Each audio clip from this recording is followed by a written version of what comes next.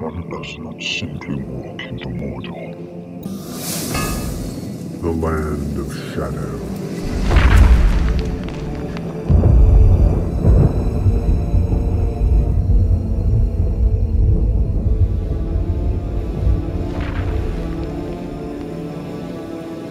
Welcome everyone. In this Shadowcast, we'll be delving deep into the lore of Middle-earth. And as always here in the Land of Shadow, we'll be focusing on the darker side of Tolkien's Middle-earth. In today's video, I'll examine the second millennium of the Second Age, when Sauron, in the guise of Annatar, the Lord of Gifts, seduced the Elves of Eregion and forged the Rings of Power. But before we begin, here's an update on the landofshadow.com.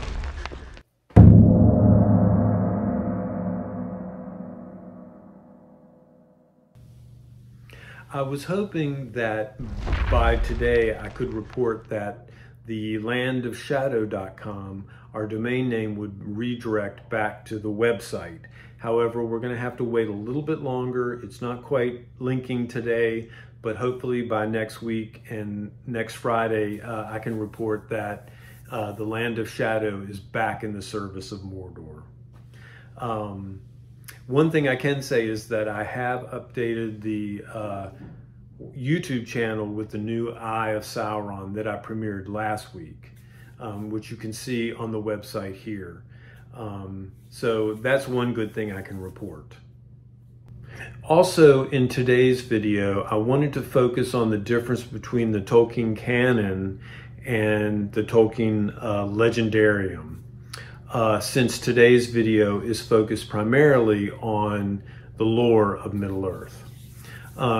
Canon is anything that is written by Professor Tolkien or visualized through his illustrations or maps.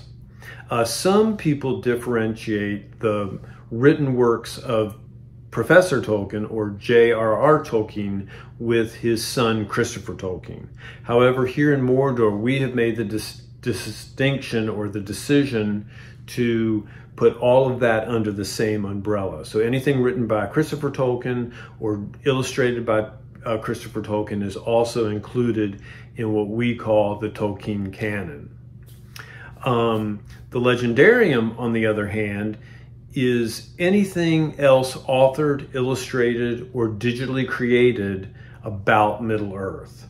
This includes board games, collectible cards, comics, video games, websites, movies, and of course streaming TV. Any form of media that expands on or invents new content for the world of Middle-earth.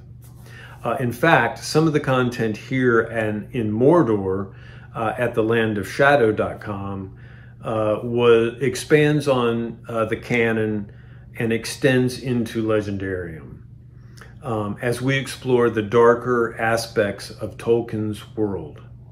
Hopefully, whenever possible, we try to label these parts of Mordor as either canon or legendarium, so when you're looking at this content or listening to us talk about it, you'll know whether it's canon or legendarium. Unfortunately, it's usually a mix. There's usually a certain percentage of canon to a certain percentage of legendarium. Now, not to get too far in the weeds on this, but we do want to try whenever possible to clarify that to our viewers and to the readers of Mordor, the landofshadow.com.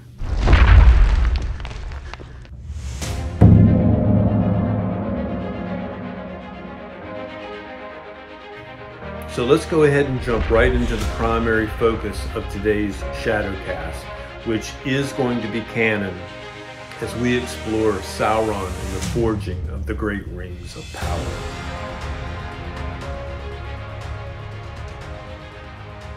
After the War of Wrath, the fall of Morgoth, and the destruction of Barrow-wight, there was a time of recovery, peace, and growing prosperity.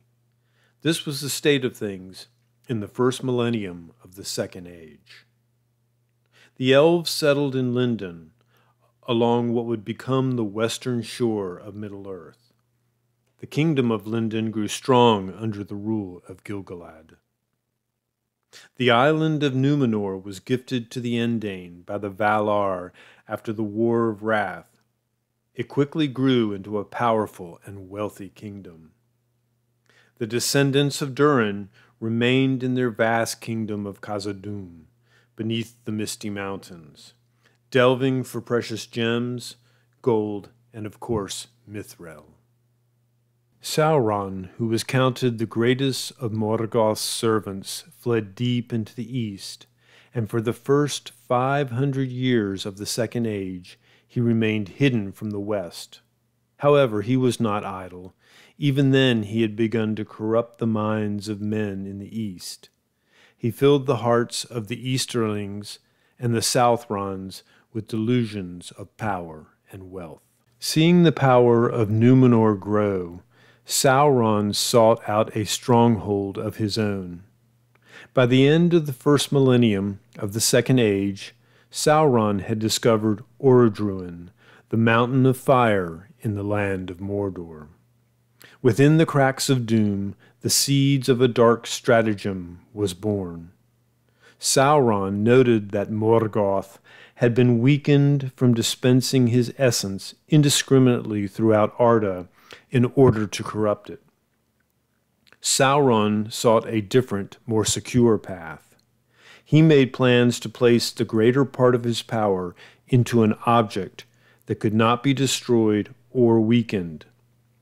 His plan was to give knowledge to forge rings of power for the free peoples of Middle-earth, and then to enslave them by creating one ring to rule them all.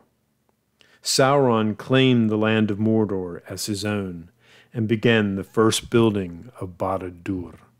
Sauron saw that the hearts of men were easily corrupted, so rather than strike the first blow against Numenor, he set his sights on the Eldar, his old enemies. Sauron understood that he could not use lies, fear, and greed to corrupt the elves. He must come as an ally, a friend, a teacher. Sauron transformed himself into the fair form of Annatar, the Lord of Gifts. He went first to Lindon, but Gil-galad distrusted him and refused his gifts. In the year 1300, Celebrimbor and Galadriel withdrew from Eregion and traveled over the misty mountains to Lorien to rule the Sylvan Elves of that land. It was later renamed Lothlorien. Celebrimbor, the celebrated elven smith, became ruler of Eregion. Sauron sought out the elven smiths, and they were won over by his knowledge of fire and metal. Over the next 200 years, the elven smiths of Eregion reached the height of their powers under the tutelage of Sauron.